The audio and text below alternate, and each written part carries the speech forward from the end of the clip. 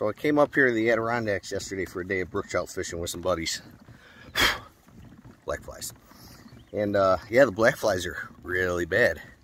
Middle of the lake, I still got a few chasing me, but the clouds are in the woods. I say that now, I just got bit on my hand. Awesome. And so yesterday was brook trout fishing on a stream. Caught a lot of fish. Beautiful summer weather in almost the 4th week of May. And so close, you know, I was gonna leave this morning, but I'm so close to this lake that I'm on now that how can you go home knowing the Hobie is on the roof when this is right here? That seems like a huge missed opportunity. And I preach it a lot, but my girlfriend Danielle really pushes me about missing opportunities not to do it. So here I am on lake. Yeah, I'm on a lake. Lake X, let's call it. I got my 4-weight that I'm trolling right now. Why? Because I'm in a Hobie and I'm moving. And if you're moving, you ought to be trolling because you can't catch fish if your line isn't in the water. I think we all know that. So I guess the moral of the story on this one is I would not see all of this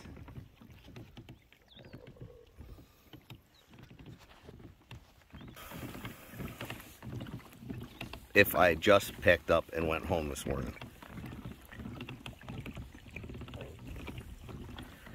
This isn't about the fish, but just in case, you know, just in case.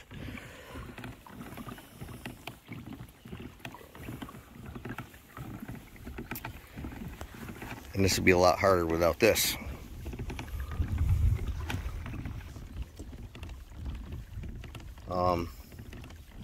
Sitting around campfire last night after a day of fishing.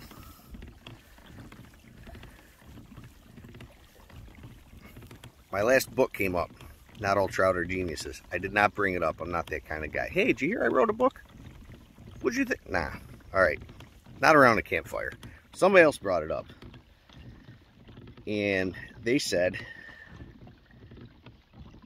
they really liked the latest book.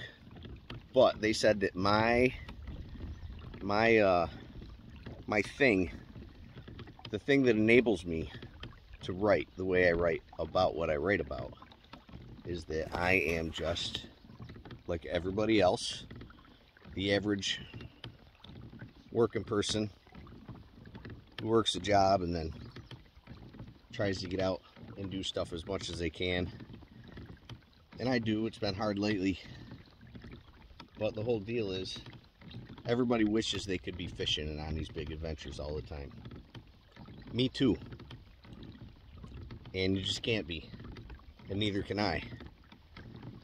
So I write books about fishing the local creek, or clocking out at work and running for the car and hitting some water as fast as I can before the rest of the evening kicks off.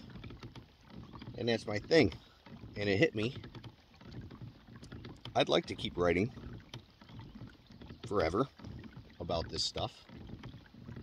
And I'd love to find another job that's not in a factory, that gets me out to more places like this.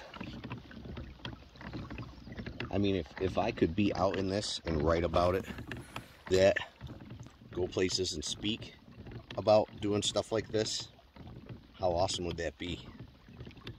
But then, after that talk around the fire last night, I wouldn't be the guy working in a factory who was trying to escape it all the time.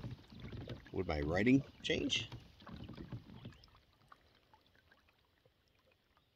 I can't quit my job.